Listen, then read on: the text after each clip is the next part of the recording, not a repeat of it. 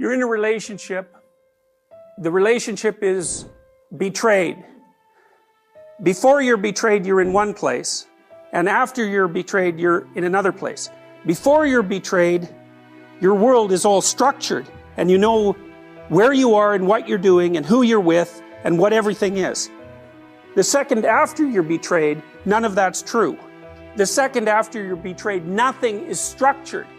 It's like everything reverts to a chaotic place. You know him, you know who he is, you've been with him for a while, and suddenly he starts being erratic in his behavior in ways that are not really understandable. You might ask him what's going on and he's unable to explain it to you. He doesn't have the time of day to explain it to you. But you notice that things are changing. He's changing his appearance in some way. He's changing habits in a way that doesn't really add up. But I mean, there's changes that are positive. A guy decides to start exercising more. That doesn't mean he's cheating. It could be, but it could mean that he's getting healthier. But when there's no rhyme or reason for the changes in scheduling, in behavior, in time alone, and he's unwilling or unable to express what's happening, that might be one sign that cheating is in the beginning stages and it's starting to take place. Every time someone gets flipped upside down because of a betrayal in a relationship, after the betrayal happens, they say to themselves, there were all these signs I didn't pay attention to.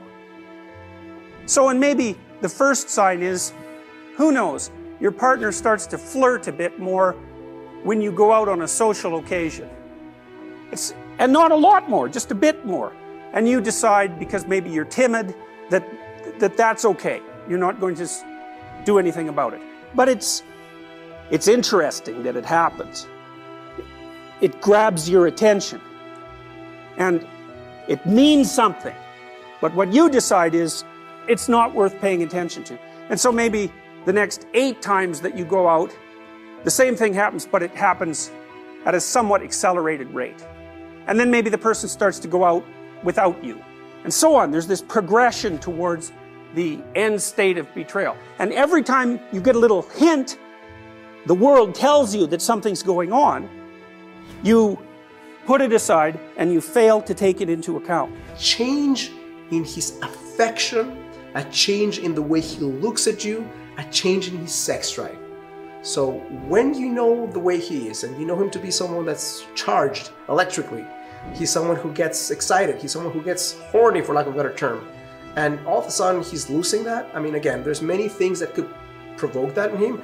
Lower testosterone, emotional challenges that have nothing to do with you, problems at work. But when that takes place and other things are not adding up, when you notice that you used to have sex in a certain frequency and now it's not taking place, and when you bring it up, he's not really able to express what's going on, but you know that you still, when you see him, emotionally, internally, your intuition tells you this guy still has a sex drive, he's just not sharing it with me, that's something that needs to be addressed. If the sex is lacking, if the frequency is waning, then it's far more likely for him to feel validated by somebody else, to feel excited about somebody else that's not you, and to eventually take action in a way that would disrupt or even destroy the relationship.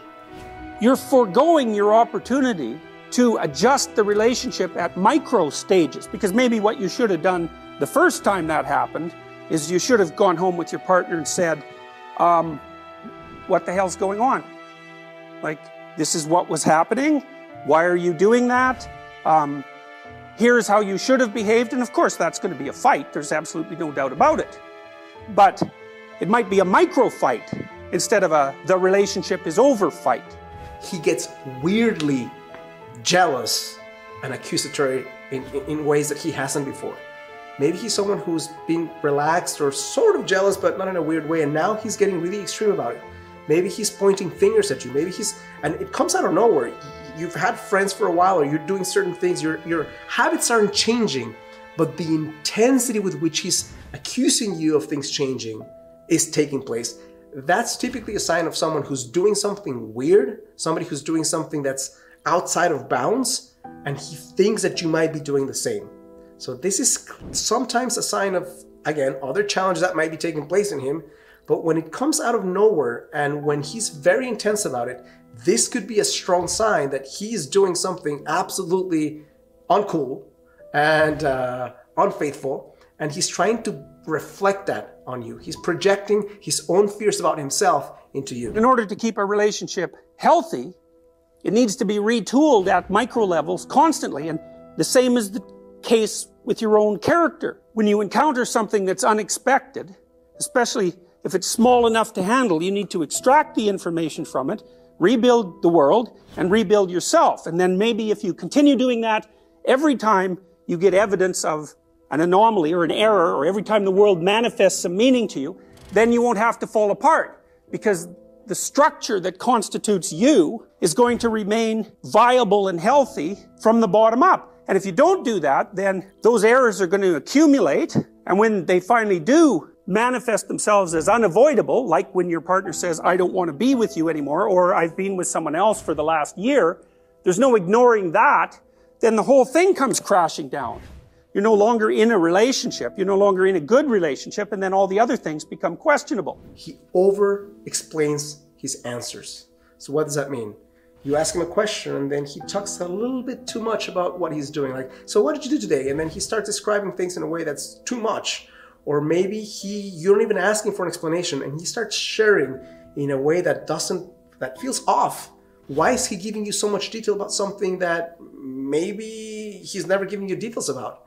Why is he being overly explanatory in his answers? That's part of it. The other part that relates to communication is when he's not oversharing, but you ask him about something he did, you ask him where he was, you ask him who's messaging him, you ask him any sort of thing that is not necessarily something cool that's happening in the relationship, you feel like something's off, and when you ask him about it, his reaction is over the top. Instead of just calmly, if you have nothing to hide, you can calmly say, hey, this is what's going on.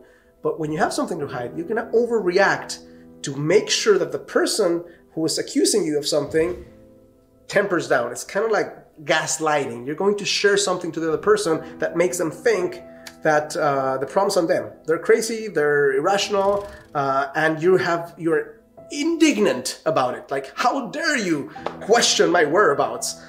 Instead of saying, hey, I was here and here. I mean, relaxed, calm, because you have nothing to hide. When he's over the top with his reactivity, when pressed on something that he's doing that feels shady, that's a clear sign that something weird is taking place. It may not be cheating, but it probably is. When he is weird about his phone, when he's secretive about his phone, when he's uncomfortable when you get next to his phone, when he's hiding from your view as he's typing something, when his phone is ringing and you can hear the text come in and out, but he's not even turning around to see who it is.